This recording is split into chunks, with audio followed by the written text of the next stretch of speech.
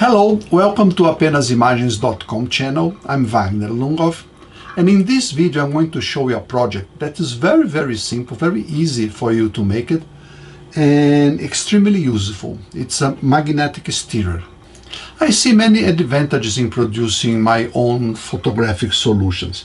First of all is flexibility, because with just a couple of different raw chemicals I can prepare dozens of different developers, and this is really part of the fun, especially if you use different films, different formats. You can use variations over the same theme, or you can go for something absolutely new, something you find in the literature and you are curious to see how it works.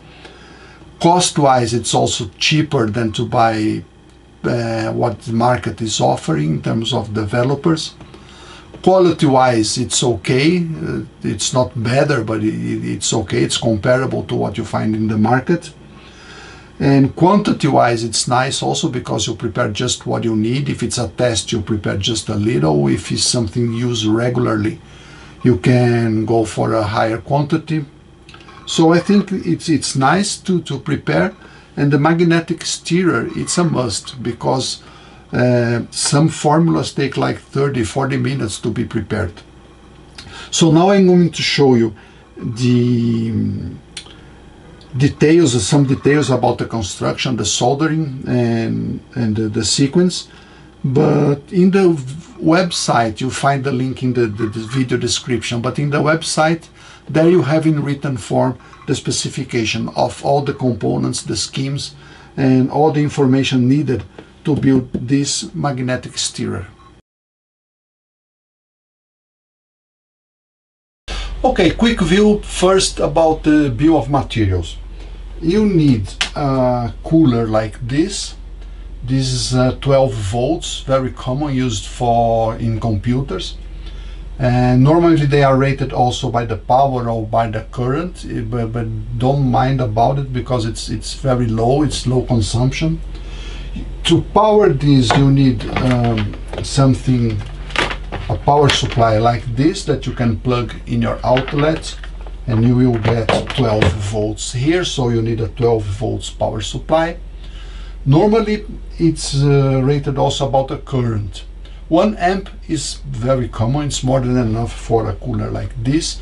Even 600, 800 milliamps will do for a project like this. So it's not a bottleneck to find neither the cooler nor the power supply.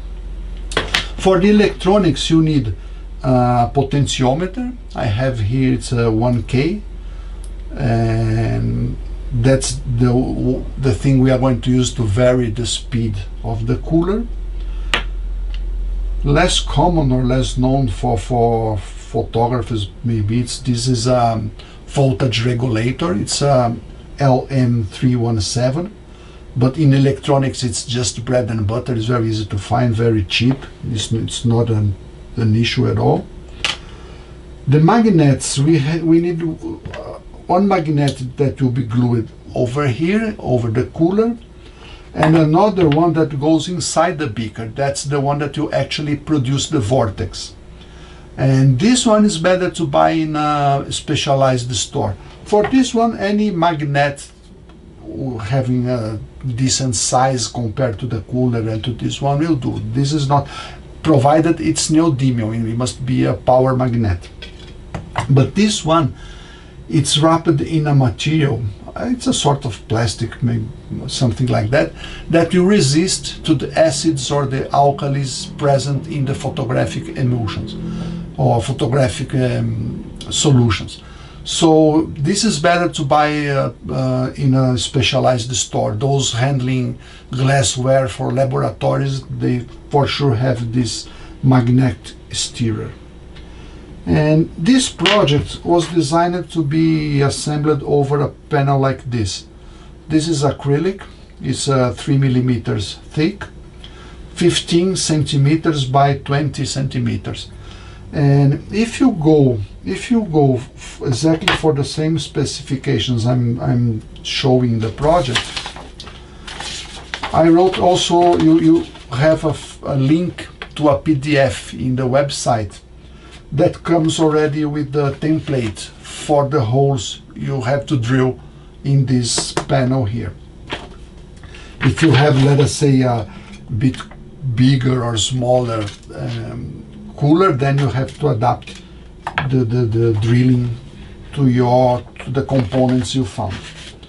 Okay, so that's it. Now I want to show you some details about the soldering, assembling, the sequence, and then we are done. It's a very simple project.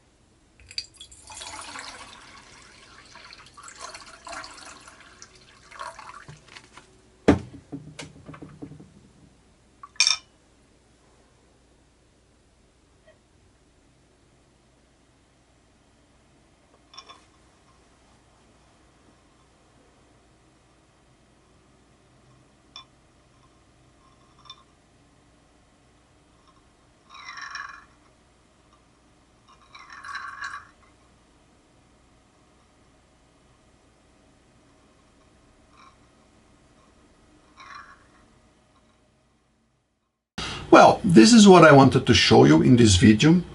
And one last comment. I think this project is very nice to be done in a group. So if you have a group of friends in analog photography, it's better that you cooperate, you buy the components in higher quantities. It's even hard to find, like this LM317. Normally it's sold in packs. If you buy a pack, then use one for yourself and what to do with the others. So if you have a group of friends that would be interested in having a magnetic stirrer, would be nice for a weekend project. You buy a pack of resistors, potentiometers, the voltage regulators. Maybe one of you have a soldering iron, has more skills for assembling it. So I think it's a nice project to be done in a group, in a school of photography or something like that. So I hope you liked it, and see you next time.